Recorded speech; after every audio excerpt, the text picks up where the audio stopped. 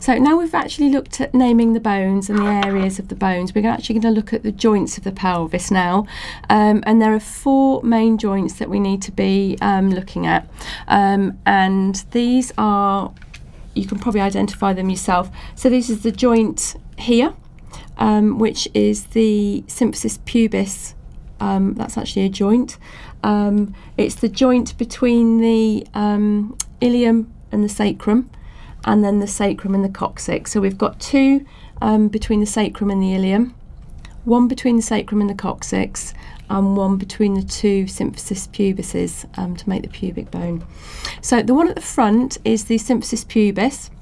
And this is actually a pad of cartilage, and cartilage is a really fibrous material that joins bones, and it doesn't allow very much movement.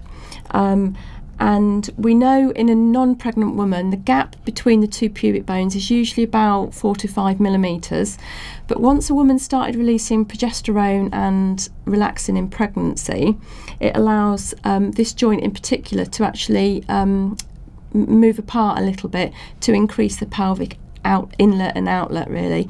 Yeah, so that's the pubic symphysis pubis. And then if we look towards the back end of the bony structures, we've got 2 sacro-iliac joints. So between the sacrum and the ilium, we've got a sacro-iliac joint. And this joint here is it's quite a strong joint, and it's filled with it's a fluid-filled joint, and they call them synovial joints. And these joints allow a little bit more flexibility and a little bit more movement, which is quite useful during childbirth.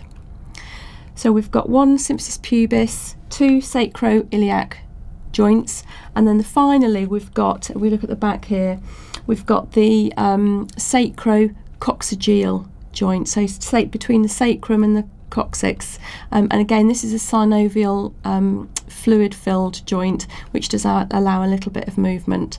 And we know that again the hormones progesterone and relaxin works on these joints as well, and it actually allows the sacrum quite a bit of flexibility during the childbirth process, so that in total the inlet and the outlet of the pelvis can increase greatly during to allow the baby to pass through, or the fetus to pass through during normal childbirth.